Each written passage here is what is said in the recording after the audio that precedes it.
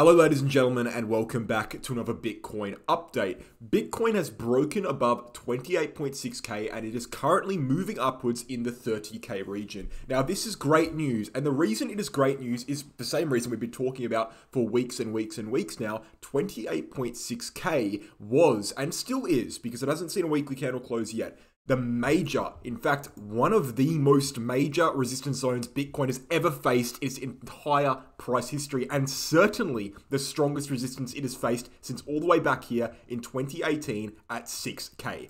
Bitcoin breaking above this 28.6k level on the weekly chart in 5 days and 20 hours, if we do so, will be one of the most bullish moves we have seen in 4 years since 2019. So it's great to see some movement to the upside here. We have not seen the move extend this far to the upside in previous price history. For example, what I mean by that is in the last few weeks, we've had various wicks to the upside, but we have not seen any move, certainly not seen any move extend past 30k or even 29.2k or 29.3k. And we are currently moving upwards here. We reached 30.4k. Beautiful stuff here. Now, look, here's the thing.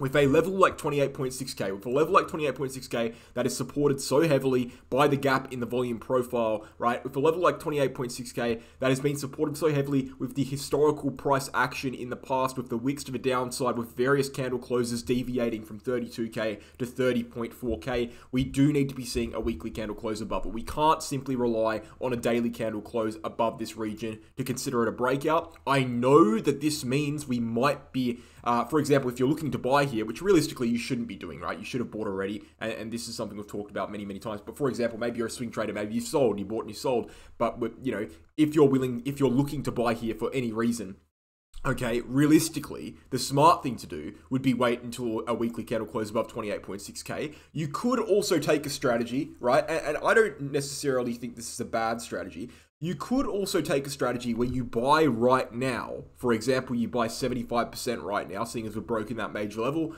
And then if we close the weekly candle back below 28.6k, okay, you'd have to assume that we wouldn't be closing it too far below it. Then you would sell and take the loss. And if we close it above, then you'd buy the rest 25%. Okay, so you know, like I said just then, 75% buy now, close below 28.6k would act as like a stop loss, and 25% if we close above it. That could be one thing you do if you haven't bought yet. Another thing you do is just wait until weekly candle close. Another thing you could do is wait until after CPI, because CPI is just in, what is it, 24 hours? Yeah, a bit more than that. I don't know. I'll have to adjust for Australian time soon, but it's tomorrow, okay? So CPI is very soon. And what this means is that this move could be knocked back down by CPI. You know, we have a very optimistic CPI target here. We have a target, the market consensus is 5.2% CPI. CPI came in last month at 6%. So that's a 0.8% decrease the markets are expecting there on CPI. That's a big decrease. You know, we might not see that. And we do really have to consider that we could definitely not see that. You know, I'm not one to debate the market's consensus, not at all, because I don't have, you know, I'm not going to act like I'm smarter than the market. But what I'm saying is that we could very well see CPI come in higher, and if we do see it come in higher, then we could get knocked back down here. We could go back down below 28.6k. There's no doubt about that. That could certainly happen. But I do want to point out, okay, that this move to the upside is not entirely unexpected. My stance on Bitcoin over the last month, since we started entering this region, since we got above 26.6k, has basically been, I don't know. Okay, and you guys have probably seen that reflected in all my videos. I've said I don't know, and the reason I said I don't know, and you might say, oh, that's a bit of a, you know, that's a bit of a cop out, you know, just saying I don't know. The reason I said I don't know is because I didn't see it as bearish enough for me to be certain it's going down, and I didn't see it as bullish enough for me to be certain it's going up. But I did point out very clearly, okay, that there were very strong similarities. In fact, the last video I did, the video I did literally 2 days ago, I pointed out there's very strong similarities between this price region where we're at right now in this yellow circle, this yellow square, sorry, right, with the 3 doji candle closes and then a bullish candle, and exactly what we saw in 2019 around the same time. 3 similar kind of doji candles almost, and then another bullish move. I did point that out. If we do see a weekly candle close on Bitcoin above 28.6k, I would hence expect Bitcoin to follow the pattern we saw in 2019 and move upwards even further in a very bullish upside move. Now, you might be thinking, oh, you can't just say that because of 3 candles. I'm not saying because of 3 candles. I'm saying it also because what we're seeing is the same horizontal bull market foundation support zone that were broken above, just like in 2018, around the same time we saw those 3 candles. I'm also saying, and let me find the chart here, that this is all happening at the same time on the monthly chart as well. What we see is a very clear trend on the monthly chart, a cyclical trend on the monthly chart, right? Where we have a red support line, okay, formed during the bull market. We drop below the blue line here, the 21 EMA. We bottom out on the yellow line. We saw that occur on 3 separate occasions. Right now, just like the time period in 2019, I just compared it to, we are seeing a break above 21 EMA, okay, the blue line there. So this is all happening perfectly, right, from a fractal perspective. And so if we do see the close above 28.6K, I would hence make the prediction that Bitcoin will be seeing another, big chunk of move to the upside, just like in 2018. Now, where could that move take us? That is a question that there's, it's not very easy to answer because market conditions are very different to 2019. We haven't seen the same percentage gain on the way up to this moment, and we likely won't see the same percentage gain on the way up after this moment, right? If this does confirmed to be a fractal at 28.6K candle close. Okay, so what would I expect to happen? I would expect if Bitcoin does close above 28.6K, we would keep going upwards until probably around that 37 to 38K region, maybe even 36. Why do I say that? I'm saying that because that is basically the nearest the nearest major resistance zone. And I'd probably expect, again, if Bitcoin closes above 28.6K on the weekly candle, that we see something like 2019, where we continue upwards for a second half of this move, and then see a few months, if not more, probably, 5 months, big. It's hard to say exactly what the dates are. Again, the data is speculative. I'm basing this off just one cycle, and I'm also basing it off a time where we had the COVID crash as well. But the point is, if we're following the same structure, we could see another move to the upside to 38-ish, and then consolidation for a very long period of time, potentially even to the end of the year. And then after that point, we'll start heading upwards again around the halving, and then see the bull market. That's what we would expect if we were. Well, that would be our best guess, at least, right? It's hard to say it's what we expect based on one data point, 2019.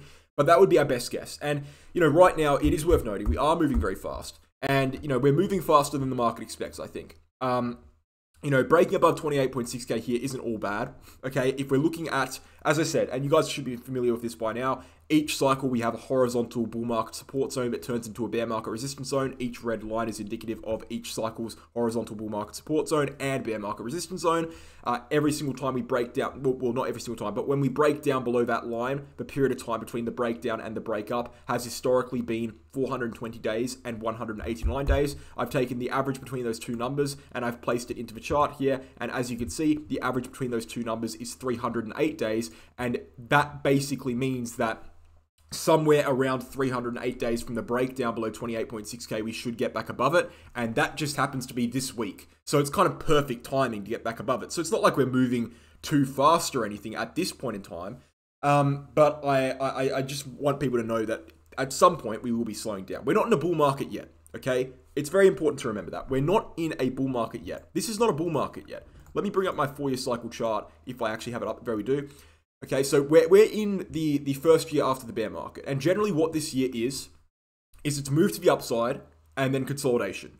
And then next year, 2024, will be starting to kind of slant upwards quite nicely, and 2025 will be the bull market. This isn't a bull market yet, and you can't claim it's a bull market, because claiming it's a bull market is ignorant of what's happened in the past. We have bottomed out perfectly as per the 4-year cycle theory, and everything we have done so far has been exactly what the 4-year cycle predicts. So, to assume that we're going to break the 4-year cycle theory and go into a bull market and see all-time highs this year is ridiculous. What we should see, if we're following the 4-year cycle theory, which we have every reason to believe we are, what we should see is an all-time high in December next year. December 2024 should be the all-time high. And the reason why I say that is because it's generally around 1,100 days between all-time high to all-time high. And that's happened on 2 separate occasions. And we're following the 4-year cycle. That's part of the 4-year cycle. And that should happen again now. So we shouldn't be seeing the all-time high until late next year. So just keep that in mind before you start thinking that we're going to 10x, in the next year or something like that. That's simply not what's going to happen as per the 4-year cycle. And as I said, we have to trust the 4-year cycle. It's the strongest trend we have, and we've got every reason to believe that we're following it perfectly. So total cryptocurrency market cap is also broken to the upside, which is great to see.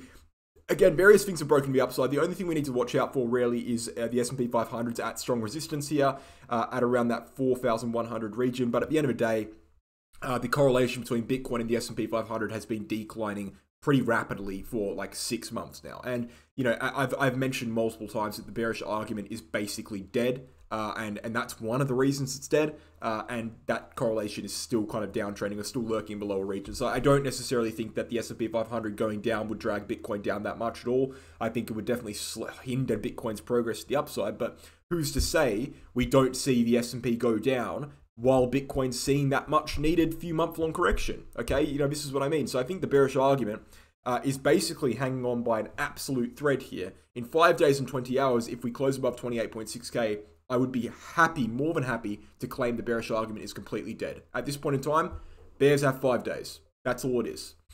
You know, the macro is undeniably bullish. You know, we looked at 4-year cycle. We looked at weekly chart. In fact, let's bring it up one more time. Just look at everything that's happened on the weekly chart. Basically, every single major moving average Bitcoin has ever had, has been broken to the upside on the weekly chart.